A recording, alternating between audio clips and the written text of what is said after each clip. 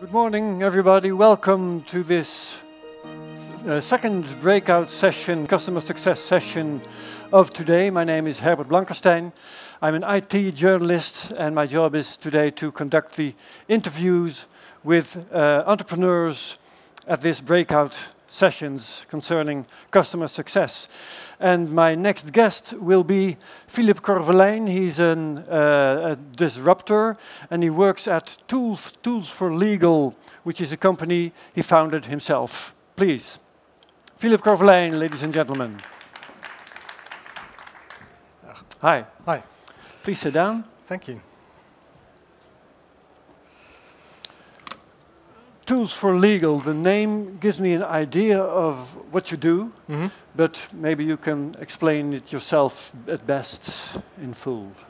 Well, in short, what Tools4legal does is it's a Frankfurt-based startup company that re-engineers legal workflows and mainly aimed at legal work that's being done within larger corporations. All right, but that's still, to me, being a non-legal expert, that's a bit vague. So can you be more precise? What's the problem you are trying to attack? Well, let's just say that me and my co-founder, Felix Rakwitz, we are both lawyers by background. And we've been practicing law for quite a long time, 12, 15 years.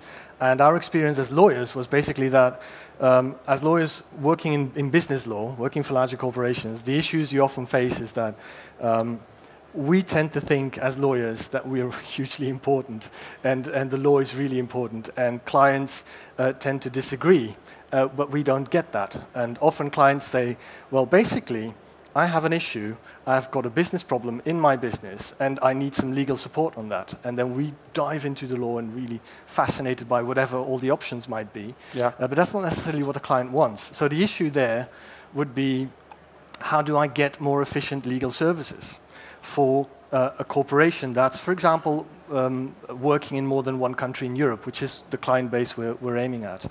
And essentially, I think the problem is best summarized as follows. When you look at the business model of what law firms do, a law firm basically says, I've got 10, 15, 20 bigger law firms have 500, 1,000 lawyers on their payroll.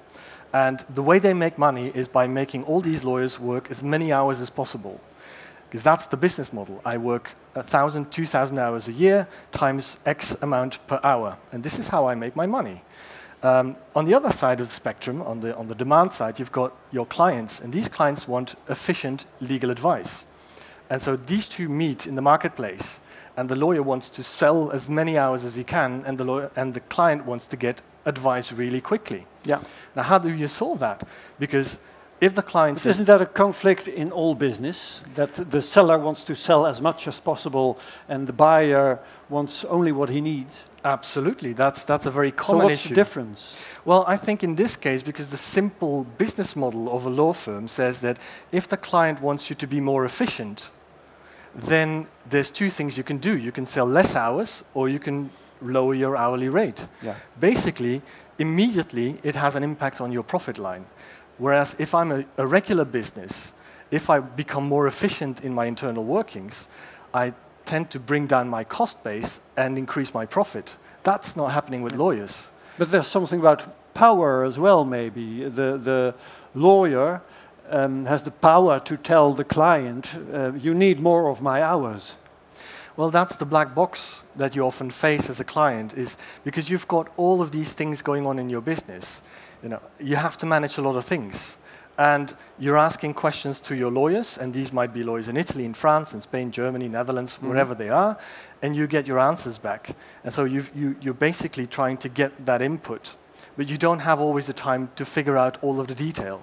You want clear-cut answers. You're not always getting those.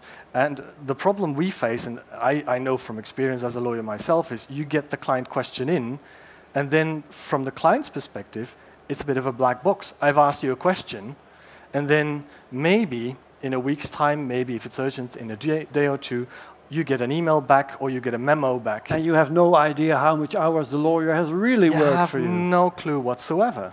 And we always say, if you order a pair of socks on Amazon, You know exactly what it costs, you know exactly where it is, and you know exactly when you're going to get it. When you order, and that's maybe £5 or €5 you spend on socks. If you buy a memo from a reputable law firm for €10,000, you have no idea who's working on it, when you're going to get it, what's going to be in it, and whether it's actually going to be useful to you. Maybe and you can't send it back. Maybe it was an apprentice doing the work you for $0. Well, you have no idea. Yeah. You have no idea. And this is one part of the problem. The other part of the problem is that when you're working as a lawyer, if you would work, you know, at best 6, 7 hours a day, 10 hours a day, out of those 6 to 10 hours a day you work, if 3 to 4 hours are really legal work, you've done a really good job. The other part of what you're doing is basically admin, process, project management.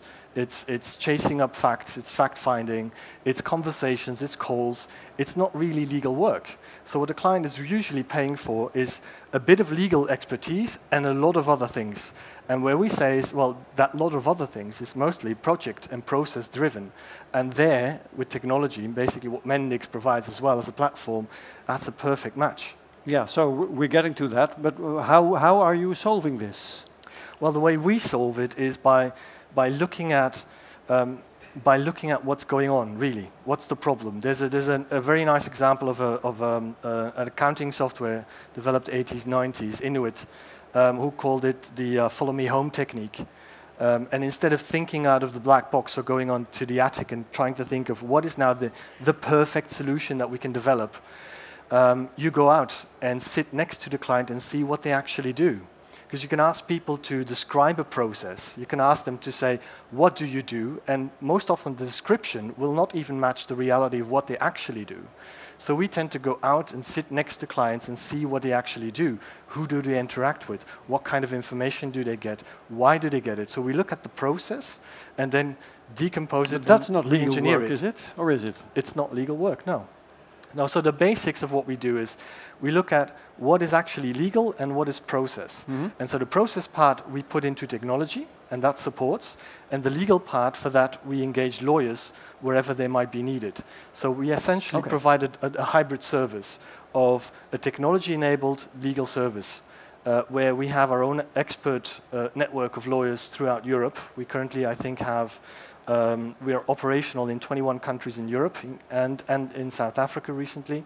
And what happens is basically client can go onto our portal, onto our online platform, and instruct a type of work, and then will Amazon or whatever kind of FedEx or UPS style follow what's going on. He will have an immediate transparency in what's going on, and we work on a fixed cost basis. So the client prepays, but knows exactly what's going on, when he's going to get it, and this is a very, very successful formula. So it's a fixed price? It's a fixed price formula, yeah. And it's attractive for you to do your job in as little time as possible, instead of in as much time as possible. So essentially, we've turned around the business model of what law firms do, where law firms try to maximize the number of hours. We try to minimize the legal work that needs to be done, but there's always going to be legal work to be done, and there has to be quality-driven. So where the margin is in the project-driven part. So the better we get at making that process more efficient, the more money we stand to make.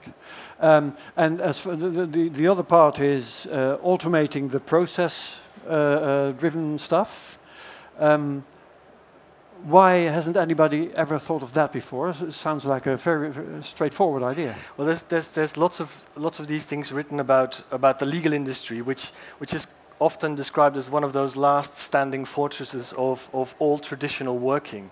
I think a lot of lawyers where people fax and all that. Well, yeah, people still reminisce about the days where they could use a fax, right? Yeah.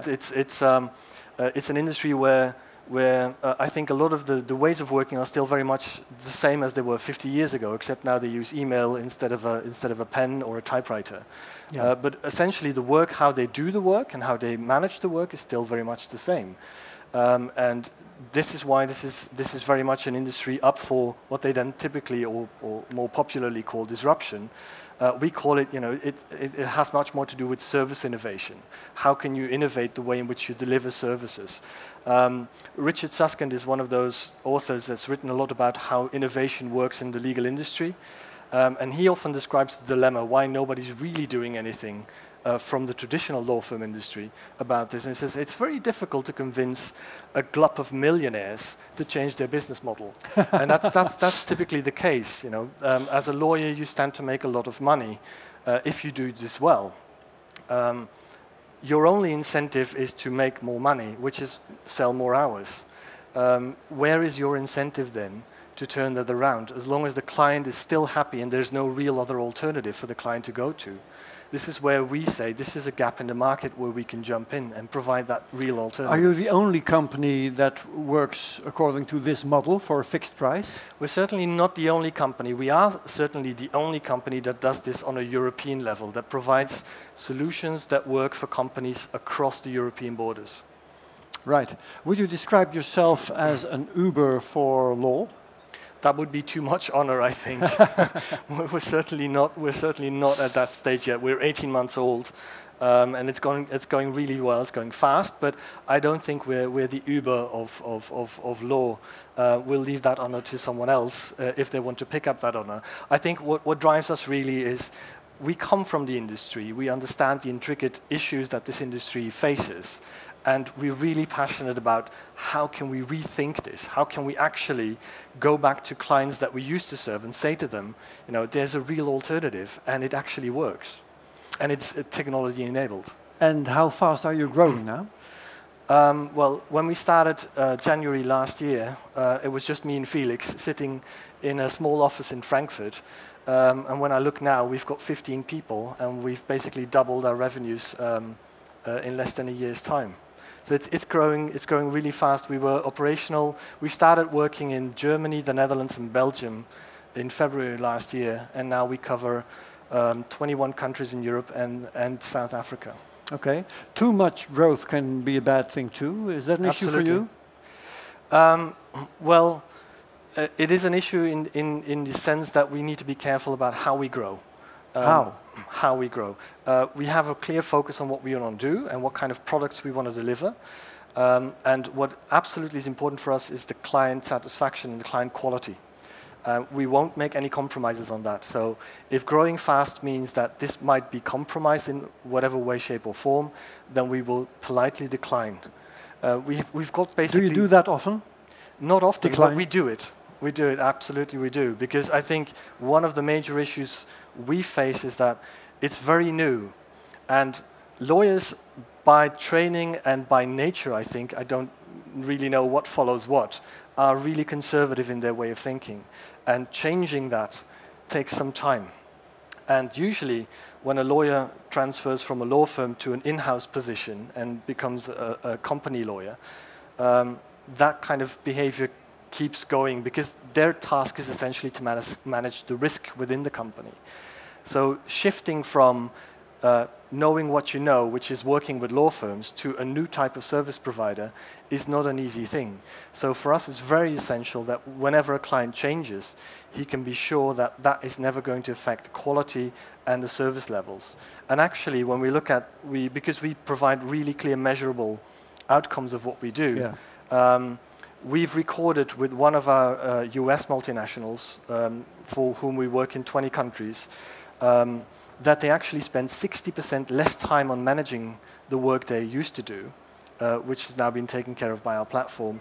They brought down their cost by more than 30%, and they hit all of their deadlines, all of them, which wasn't the case before. So I think we can clearly show measurable results, and this is clearly what drives us forward. Yes. You told me just now that a prospective customer can leave their assignment on a web interface, and the work gets done for a fixed price. But how is the price determined? That's a very good question, and it's part of some of it we can disclose, some of it we can't disclose. But there's in that case, it's really a good question. Yeah. there's some intricate, more complex calculations that have to be done, but. Let's just give a very concrete example. So one of the applications we developed was the following. When you have a multinational company, you've got seats of operations in various countries. Yeah. One of the most boring but really rather important things to get done is making sure that all of your corporate secretary work is done. What does that mean? That means that you have all of your annual shareholder meetings held in time with the right documents signed off by the right people, when you change your board members, your directors, your auditors in the company, that's done in time right. A lot of these companies also steer their operations locally through individual powers of attorney. Who has banking powers, who can sign checks in Italy for what amount. That becomes quite quickly a quite complex network of assignments and assignments that have been given. That usually, from a legal perspective, is not rocket science. It's very simple. But in terms of managing it, that takes up a lot of time. A lot of it is process. So there we can come in with a technology solution that takes care of the process bit, so that everybody else can just focus on what's legally important. Now, how does that work in pricing? Because we cover the whole of Europe, we have an idea on what exactly a shareholder meeting should cost in Italy, or in the Netherlands, or in Germany. And there's huge differences. In the Netherlands, it's really fast, really straightforward, really simple. And so if we would do this service only in the Netherlands, I think what we would do would be more or less redundant, or not just really adding real value. In Italy, however, might not be a surprise, it takes quite a lot more. Lots of documents, lots of stamps, lots of notaries that need to be involved, and you might even want to have to go and have a cappuccino with the local filing agent to get your documents filed. So it takes a lot more time, and therefore it costs a lot more money. Because we average it out, and because our product is not driven by selling hours, but by selling service based on a fixed price, it's a volumes game. So because we can offer, and we have quite a lot of volume in Italy, in Spain, and all of the other countries, we can actually average out the price. And so the client pays a fixed price, and we know exactly what level we can offer to make it for us profitable and still bring down the cost for the client. Yeah, but offering your services at a fixed price involves some risk, I guess. Does it ever happen that you determine the price and you turn out to have to work a lot more and work at a loss?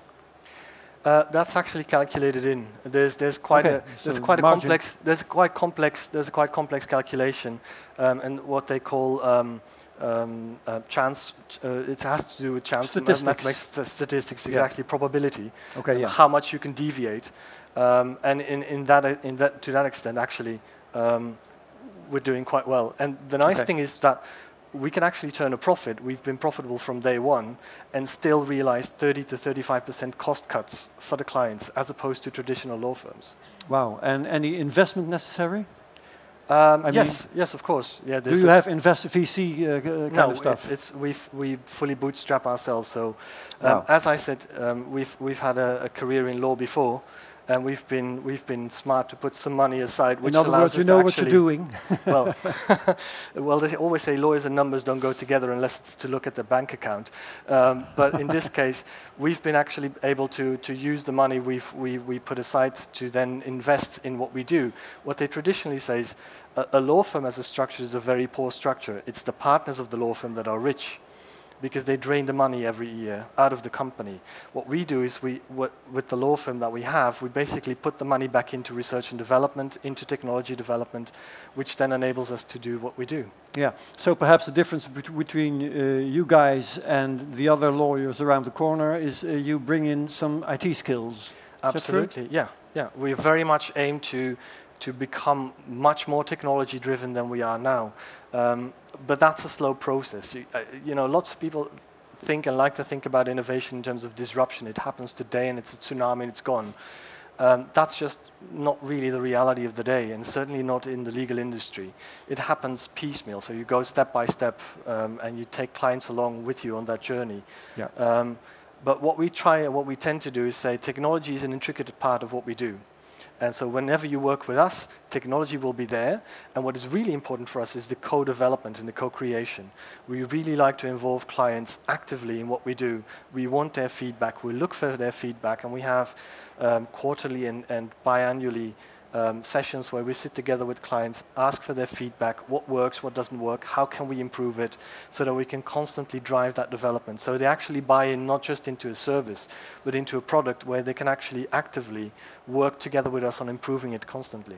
So let's move to Mendix, because that's what it's all about today. Absolutely. Have you been using Mendix from day one? Yes. and how did you know it existed? Well, we took quite some time before we started this venture to look around and to say, when we're going to want to change the business model of lawyers, then we don't want to then buy into an old type of IT industry. And there's quite a lot of similarities between legal and IT. If you look at it from a traditional perspective, IT development is often also done based on days or number of hours worked on the development. And what we were looking for was a solution that would allow us to sustainably, securely, but also fast build those applications that we're working on. And one of those applications, just as an example, the corporate secretary application took us less than 10 weeks to develop. You did that yourselves? No, of course not. Well, why not? I'd like to, but you know, there's many things when you're starting a company. There's lots of things that you need to do, and I'm a strong believer in keeping to your core skills. And IT, unfortunately, is not one of my core skills. I understand a bit of it, but not the intricate parts. So what we did was we surveyed the market and looked for where can we find good, secure, strong platforms that are in a strong development path that have good and ample available developers on it. And so we looked at lots of alternatives. We looked at Mendix, we looked at OutSystems, we looked at other similar types of platforms. Came to Mendix World in 2014, I believe, where incidentally we walked by the stand of Apronto, got talking. We had a really good click, and decided to go for the first test project with them and Mendix, and that worked out particularly well. Okay. And so this is a collaboration that exists to this date, and it's allowed us to basically really quickly develop prototypes. We strongly believe in try fast, fail fast, try again. And what we also know is that a lot of these large corporations, when they go for something new, they don't want to take high risks, so they want to see results fast. So what is really important for us is to be able to come up with a prototype or a clickable version of what it's going to be and get fast feedback from clients to understand, is this what you want? Many of these legal company lawyers have had experiences in the past when they started IT projects where it took them 4 months, 6 months, 9 months before they actually see the result of what they were asking for, which then often is either an over-engineered product or it's disappointing because it's not exactly doing what they expected it to do. So to get that client buy-in, it's really important we can be fast and good at the same time. And that is something that we've been able to do to this date with Mendix and Apronto. Let's look at some of the apps involved, because I had the idea, you being a legal firm, that you would research the law, produce documents and all that. But do you develop apps for clients very much? We do. What we don't want to do is develop one app for each problem. So we've sat down with lots of company lawyers from larger corporations to kind of get an idea of what is the generic problem that happens. Okay, so an assignment may lead to development of an app that you can use for the rest of the existence of your company, so to speak. Exactly, that's what we're working on, is in that case more or less the Uber app for legal, but it's trying to understand what is actually happening in a business when it comes to legal, and how can you build an app that actually has multiple applications and that you can apply for example, managing your corporate secretary work, but you could also use for your distribution agreements or your bank guarantees, or whether you need sales agreements or you want to do employment agreements. There's always a kind of process that's embedded in how you work, and legal is part of it. But there's much more process. And what we basically discovered when we sat next to clients looking at what they're doing is a lot of what happens when you deal with legal work, it's about collaboration, it's about communication. Yep. And we have a very nice example of one client asking for a change of a board member in one of their German companies, where they were charged by a very reputable German law firm 2,450 euros to actually get this board change effected, which was actually, in normal standards, a reasonable price. Now, the actual price of the actual act that needed to be signed was 154 euros, which means there's about 2,300 euros worth of hot air in that whole invoice you get.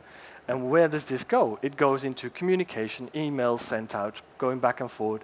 We basically traced for that one board change. And some profit probably as well. For yeah, the, there were law firm. 53 emails going back and forth between the client and the lawyer, asking for various things, information, documents, changes to documents, and whatnot. All of that is process related. It's got nothing to do with the law.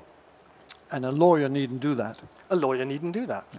So, what else? Like the web interface you mentioned, that where clients can come first time. Is that also developed in Mendix? Yep.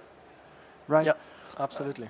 Could you sum up what properties of Mendix make it fit for your work? Well, I think what made it for us a quick decision to then say, okay, Mendix, Pronto, that sounds like a good match. Is you've got the platform, you've got the way in which it's built, the agile way of working, so the speed of development. It allows you to modularly adapt and to kind of learn together with your application what is really working. You can change as you go. You can deploy changes quite fast. And that is really key to us. I've had experience in my past life as a lawyer with lots of IT programs, and most of them, honestly, really are over-engineered. And lawyers may use 10 to 20% of the capabilities of that program. So what we tend to focus on is saying, where is a high frequency?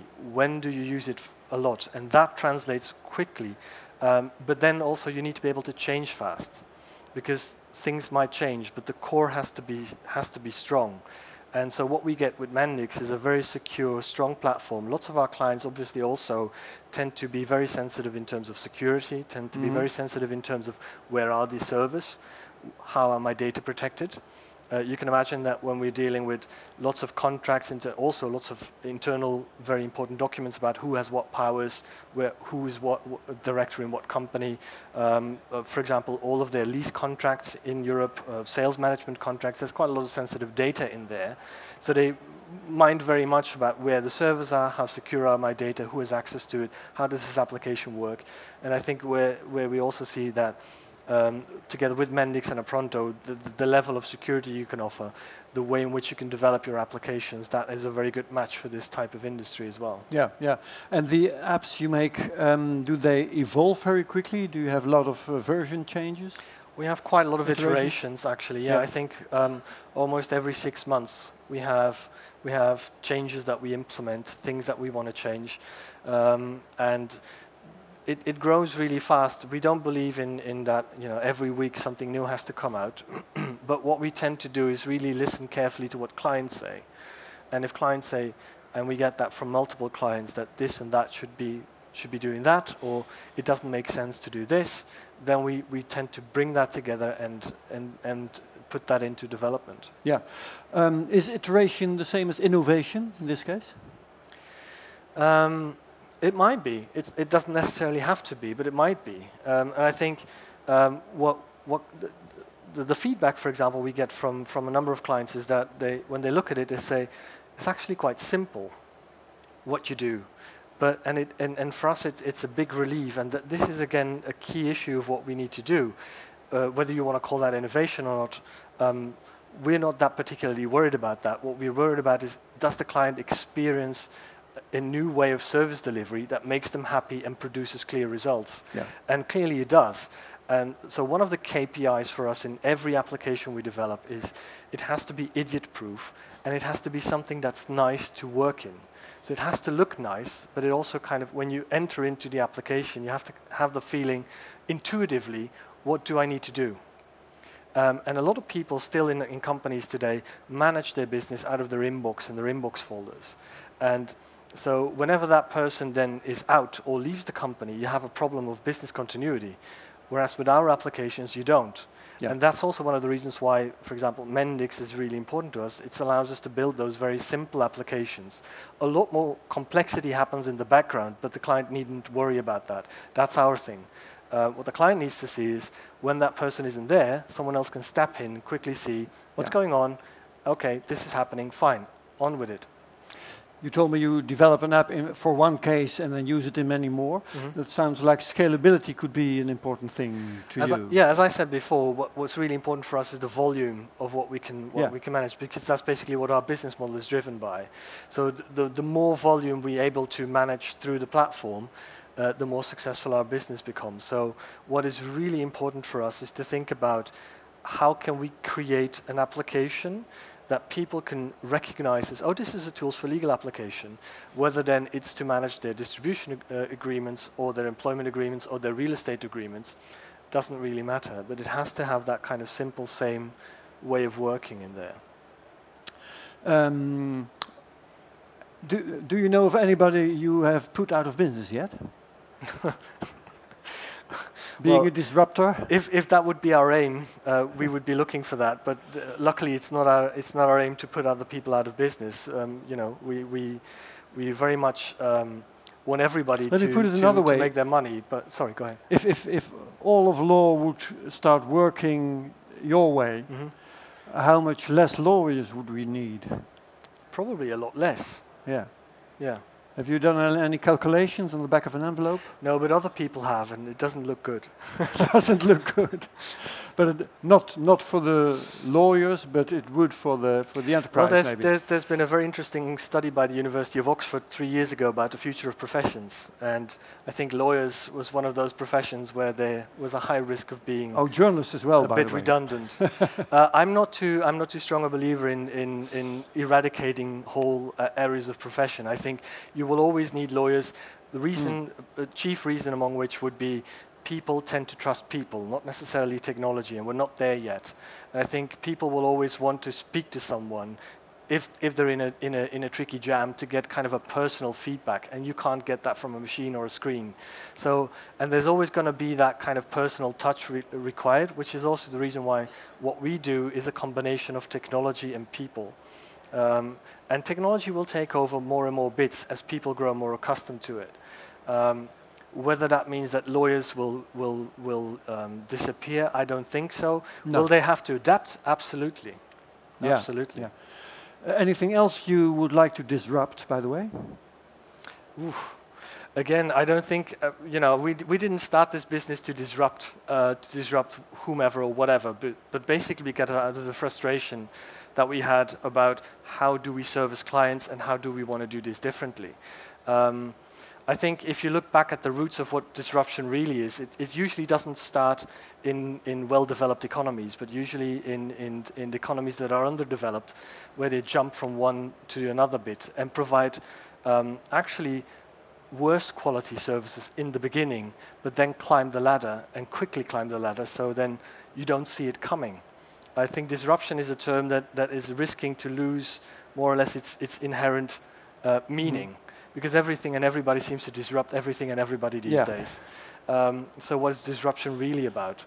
I think for us it's really about taking a hard critical look at how does your industry work and how can you do things better. And technology, and especially I think also with what Mendix is doing in terms of IT innovation, is a really intriguing and an important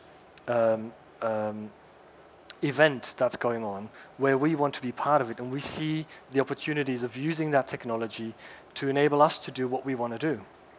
And it's producing results. Clients seem to be very enthusiastic about what we're doing, so that's always a good sign. So you roll out a new model, and maybe your model will become mainstream someday. Here's hoping it will. Yeah. Then maybe somebody else might start to disrupt your way of doing things. Do you believe Mendix could help you be future-proof in that sense?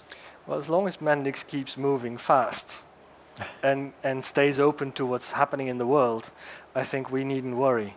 Of course, it's a very important strategic choice for us, because obviously what we do is closely linked with how Mendix develops. And so that's obviously a worry. And we have lots of conversations, and Bas from Apronto will certainly be able to confirm. We've got lots of those conversations going on about how is this going to work, because obviously the scalability of our business and the innovative character of what we do largely depends also on the technology, which is Mendix. So we tie our faith quite closely into what Mendix is doing. So we have to closely monitor, is Mendix doing fine. And I can assure you that for the time being, we don't really have a lot of worries on that front. Okay, that's fine. Shall we try and find out if there are any questions? Yes, more than happy to. Who has questions for Filip Corveleyn? I have this mic. Don't see any hands now. No questions, I can't believe that. You're pointing that way. Ah, it's the light. There you go. Please tell us who you are. Yeah, I'm Vincent. I'm working as a legal counsel for Mendix. And I was wondering if your tool would enable us to have notary services included in the near future. Notary services included? Well, we actually already provide those today for clients. There's a bit more of a boring part of the legal business, but a lot of companies still do require stamps and signatures by notaries. And we currently have, I think, about 40 individual instructions running through our tool of clients needing extracts that are apostilled, stamped, or certified by notaries. And this is a service we offer today already. So it works really well. It's fixed price, goes really fast, and it's based on your own platform. So everybody happy? A follow-up question? No? Who else? There's one. Please tell us who you are. I work for an insurance company. I'm not a legal counselor or something like that. I'm a business analyst, and my question is about trust, the trust factor. You said I can automate processes, but if an enterprise wants to do business with you, how do you build that people-to-people trust factor? How's the customer journey? Well, I think that is what differentiates us from a typical tech startup.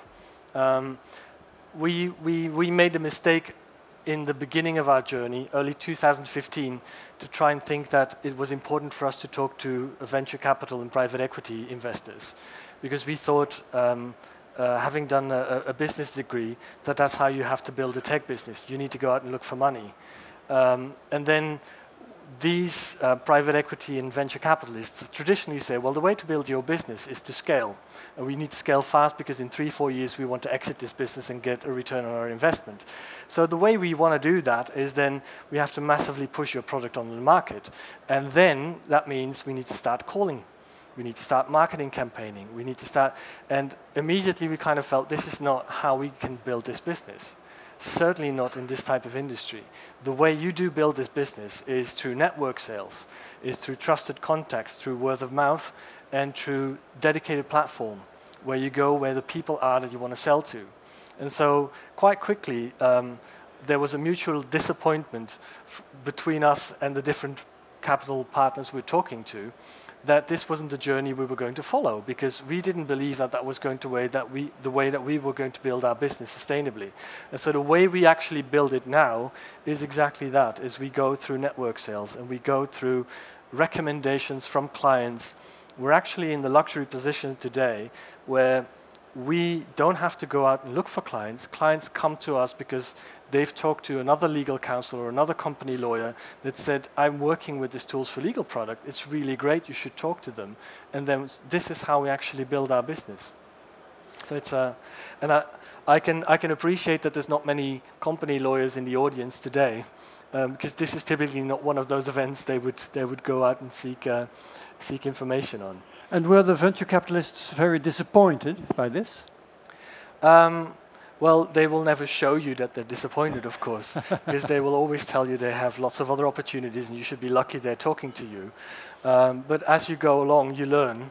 And for us, it's been an interesting journey to understand how that works. But I think it's never easy when you have to turn down an offer or when you have to say, no, this is not what we want to do. But essentially, in the long run, we're not here to build a business and to sell it off in 3 years. We actually strongly believe in what we do, and we want to build something for the longer term. But how about all the market share you missed by not working according to their ideas? No, we don't know. We might have missed a lot of market share and a lot of money, but there's no way of telling. We don't have any crystal ball. As we often say, if we were doing things for the money, we would have remained a lawyer. Okay, that's a good point. More questions, please. There's a question over there, I think. Over there, yeah, behind the lights for me. Please tell us who you are.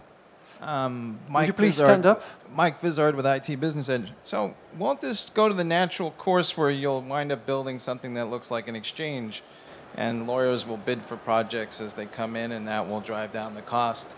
Because you're kind of creating a mini exchange that's closed, but an open exchange where all lawyers would participate in exchange, and the project would go up and they'd bid for the time it will take them to close that. It seems like that's the natural evolution of where you would go. Well, yeah, it would appear so, but this is not what we think. There are examples of that. I think the better examples in the UK would be LegalZoom, Rocket Lawyer. You've got LegalBase is an example of that in Germany. You've got Law Pivot, Law Gives is also one of those platforms where lawyers can bid for work. We don't believe in the platform strategy as such for us. The reason why we don't believe in it is because we can't guarantee quality. And vetting out quality is an important thing, especially as you work for corporations rather than individuals. I think the second most important reason why we think this is not working and why we want to be able to guarantee the quality, so keep the platform of experts closed, is funnily enough, when we talk to clients, most of the times they say, well, money is an important driver, but it's not the main driver. We want to be able to save on our external legal spend, on money we pay to lawyers, but we don't want to necessarily push prices down too much. We actually just want things to get done and have a visibility on what's going on. And so the pure platform strategy would be based around price mostly. So you go for the cheapest option. But the problem is, how do you know what kind of quality you get? And I think there, because we aim at corporations, it's much more important for us to be able to say, we vet the quality of the lawyers, and we bring dedicated law firms. And so basically we have, in each of those countries, we have 2 to 3 law firms that have been pre-vetted by us, that go through a very rigorous procurement process, after which we then engage their services, which allows us also to create a very clear win-win with those law firms, because they know they will be our preferred partners for every kind of client we bring in. But we also have options for clients where there might be conflict checks. And these other law firms work for a fixed fee as well, according to your model? Yeah. So by default, they adopt your model? Exactly, yeah. Yeah. So we kind of impose our business model onto them, where we say, don't try to maximize on each individual assignment. We will bring you the volume, and that will then maximize your revenue stream. And do they heartily agree? Or do they reluctantly agree? Some do, and some have to agree, because they kind of feel that the market is no longer accepting their kind of pricing. And is that because of the existence of your company? Partly, but also partly because what's happened also is a lot of companies actually insourced more work. So they hired lawyers internally to do more work in-house, which basically means they need to spend less to lawyers, or you have lawyers working in-house that know exactly how your business model works and tend to push down the price and tend to tell you, I'm not accepting this. Right. Yeah. So they feel that pressure, and so they start looking for alternatives, but usually don't know exactly where to find those or how to do it. And we offer them an alternative as an intermediary channel. Okay, great. Maybe one more question if there is one. No? Okay, that's great because time's up. Big hand for Filip Corveleyn, people. Thank you very much.